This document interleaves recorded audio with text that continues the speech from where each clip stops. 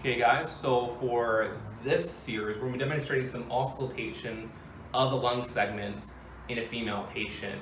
A question I often get asked from students is, what do I do in terms of if the patient has a sports bra?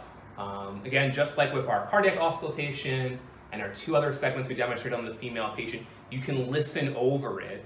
Our landmarks are still going to be the same. We may make a slight adjustment again for the anterior segments. Posterior segments, not going to be much different. So we'll walk through each individual segment and then we'll go over the placements for that. Okay, so this will be a little bit longer video. So we have Juliet here, who's going to be serving as our model. Okay, Juliet, we're listening to the posterior segments of your lungs. Is that okay? Yeah. All right, so we're going to be poking around a little bit and listening with our stethoscope. Great. All right, great. So we'll walk through them again. So we have our posterior apical segment. So move your hair to the way a little bit, Juliet. All right, so again, we can either use the trapezius or we can use the spine of the scapula. They're going to fall kind of in that region. So again, if there is clothing in the way here, you can just listen over it or slide just slightly underneath the clothing.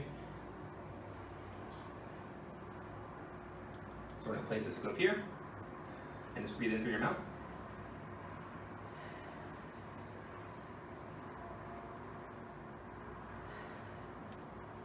And posterior apical, the right one.